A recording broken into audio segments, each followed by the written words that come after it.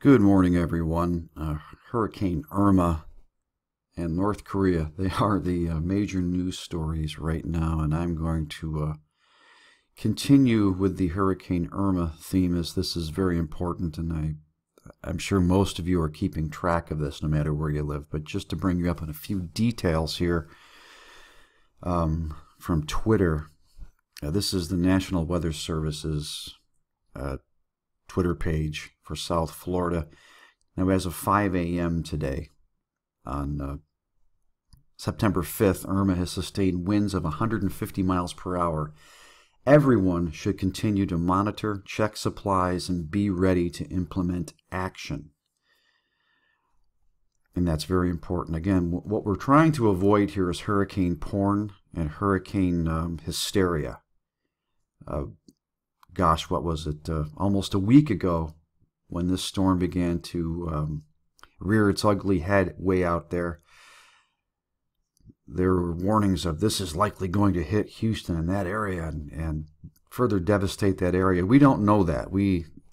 It's more likely, it's a near certainty, it's not going to go that far into the Gulf of Mexico. So I'm trying to avoid hurricane hysteria here and just try to provide you with factual information. So there's that.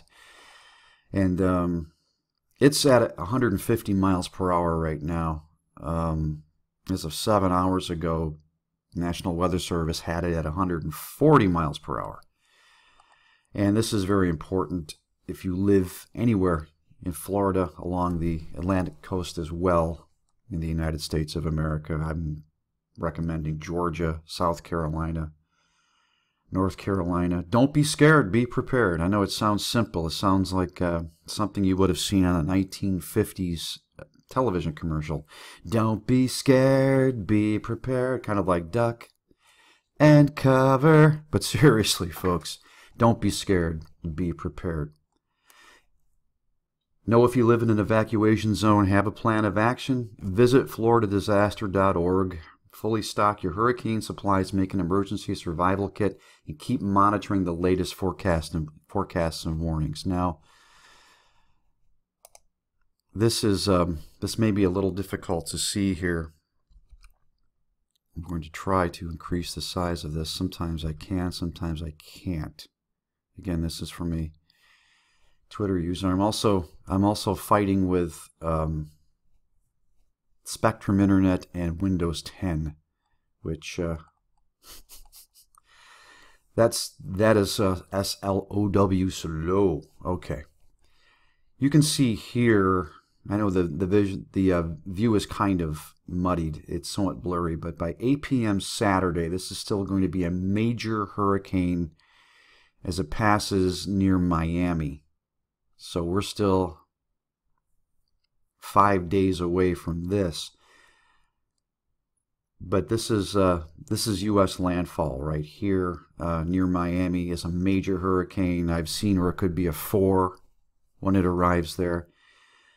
So again, be prepared, and if you can, if you are able, be prepared to help in the aftermath. Anyway, just wanted to bring you up to date on this, folks.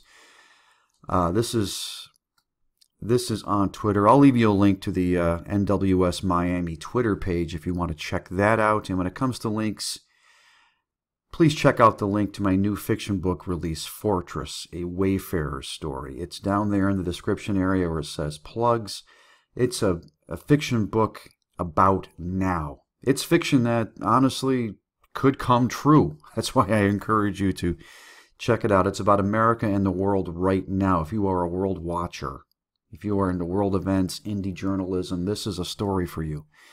Anyway, folks, no matter where you live, do not be given over to the spirit of fear, but of the power of love and of a sound mind that comes through our Lord and Savior, Jesus Christ. Draw into Him.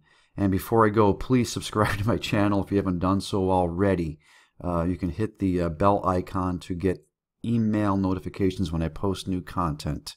There may not be a lot of content today and tomorrow, but I'll do the best I can. This is Jim signing off. God bless you, and I will see you soon.